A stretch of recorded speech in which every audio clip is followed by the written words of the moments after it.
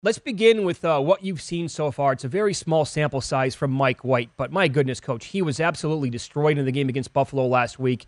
I saw a lot of the comments from the players after the game. They all respected the hell out of this kid. It's, again, very small sample size here and only a couple of games to go on, and if you go back to last year as well, does he remind you of any players that you had when you were a coach in this league, either an OC or a head coach, that were not giving a lot of credit? People didn't really respect them, but came out of nowhere to really impress people.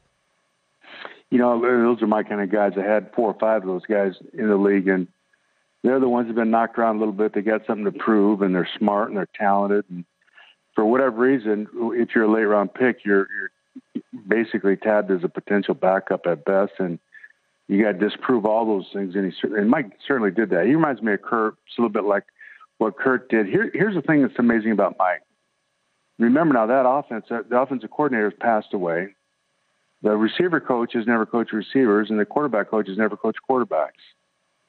So he's doing all this with virtually kind of feeling his way out, but the ball comes out so fast. He's so decisive. He's accurate. He's tough. The reason he got knocked around so bad is they had some real horrendous mistakes in blitz pickup. And they had guys coming free right up the gut on him 3 or 4 times, and you just can't have that. That's a coaching era, and it's just unfortunate. It does happen. You get surprised, but that has to be fixed on the sideline immediately. But you think the Jets will be fine with Mike White maybe moving forward this year, and if they get into the playoffs? I'm a big fan of his. I just watched him. Here's what I've always felt. When you watch a quarterback play a whole game like he did and beat the blitz and do all the things that are difficult, make throws under duress, things that the really good ones do, the average ones don't really do, the really good ones do. He has those traits. And if you get out of him once, you need to get it out of him every week. And I think it's there. I'm a big fan of his.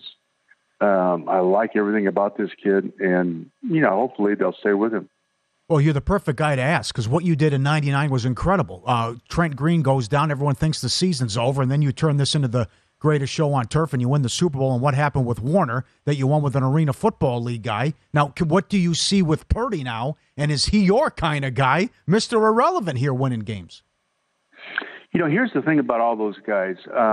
It's all in preparation. As long as they know exactly where the ball's supposed to go in each pass play and what their responsibilities are, and that you don't cloud up. As long as you're specific in what you're telling the guy your reads are. And I've been in some of those rooms. When I retired, I traveled around a little bit and visited some guys. And I'm telling you, I came out of some of those quarterback rooms. I didn't know where the ball's supposed to go. You got to be very specific with these guys. And if you're specific, the ball will come out real fast. They'll know exactly what to do. And if a guy that's talented and tough like he is, and they're accurate, they'll play well. It doesn't surprise me. Purdy's just like Bulger, that story. Mm-hmm. Bulger, Kurt went down, and then his backup, Jamie Martin, went down, and Bulger hadn't taken a snap all year. This the 6th game of the season, and I told him it's his turn, and he said it's about time. I remember he hasn't taken a snap. He's just been in the meetings. And we go in and beat an unbeaten Oakland team that went to the Super Bowl that year. And he went 98 yards and threw a touchdown pass in his first series. So it's about preparation and having the ability and then just having that determination. This is my opportunity, and I'm not going to blow it. Let's follow the money here on VSiN, the Sports Betting Network. Mike Martz, our guest, former NFL head coach, won a Super Bowl in the league as well. Great offensive coordinator on top of that, now with the 33rdteam.com as an analyst there. Okay, so how do you think, and we're going to see this at least one more time this year in the regular season, maybe a second time in the playoffs, how do you think the Cowboys match up with the Eagles on paper, then on the field, and do you see any weaknesses at all in Jalen Hurts' game at this point?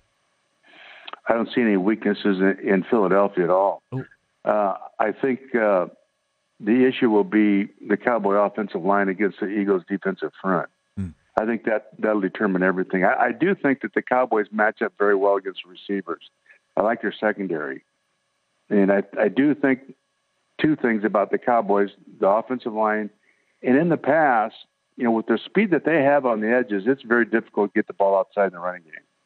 But inside, they've been pounded a little bit. And, if you're patient and do what San Francisco has done in the past to teams like that, you can hurt them and keep them off the field offensively and that sort of thing. So, but I will tell you, the team I would not want to play right now is the Detroit Lions. They're playing as well as anybody right now. That's a great story. I'm in a blackjack tournament. If I win it, I get a $20,000 Super Bowl bet. Who should I bet? Who's going to win the Super Bowl? Oh, wow. Huh. Well, I still think that I think Philadelphia is a safe bet.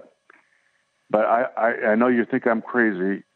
I love when you're on fire and you get momentum, the pretenders in September, contenders in December. That's the old saying, right? Okay. All you got to do is get in. Remember the Giants back, I think, in 05 or 06? Remember they started off, they were under 500 halfway through, and they won the Super Bowl. Well, I'm telling you, Detroit in the last 5 or 6 games, nobody's played better than them. And they made a change on defense, and it absolutely helped them. So anybody can get, it's just get in the dance, so to speak, and play your best football. Anybody can win it.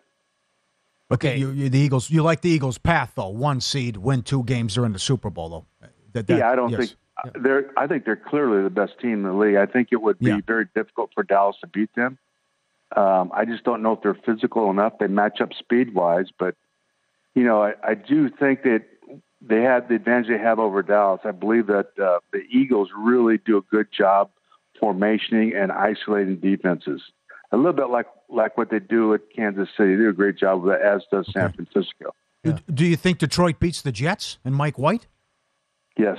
You do? Okay, wow. Okay. Cool. What's your pecking order? Here's the thing about Detroit, guys. Nobody, remember, that wasn't a fluke, that game last week with Minnesota. That was no fluke. No. That's a team who only lost 2 games. The game I'd like to see right now is Detroit and Philadelphia. I mean, they're putting up over 30 points a game. Who does that? Nope. Kansas City, and they're better on defense. I just here's the thing: as a coach, the first thing I watch is the energy that a team plays with. Okay. And if they can keep it up in a game, it doesn't ebb and flow. But Dallas has always had that ebb and flow effect. Philadelphia always keeps that energy up, but they almost got beat here while they were just a tired football team. Detroit is just hitting their stride. They're a scary team to play right now. We have about 2 minutes left. I love this Bengals team. I bet them to win the Super Bowl a while back. What is your pecking order in the AFC? Where would you rank the Bengals, at the top with the Chiefs and the Bills in mind? Oh, the Bengals are the best team in the AFC in my mind, wow. Period. I mean, I think that it's just like we're talking about momentum. They stumbled around the gate, coming out of the gate here early in the year, and they just had some injuries. And now with Chase, with a receiver back, those 2 receivers combined with Mixon coming back, they're playing solid defense, and that quarterback is, he's one of the top 2 or 3 in the league right now. So, Kansas City can't beat him. It's kind of like the hold that San Francisco had over LA for years, right? So I just think that it's probably going to come down to Cincinnati and Philadelphia in the Super Bowl. Cincinnati and Philadelphia. I'd sign up for that. Yeah.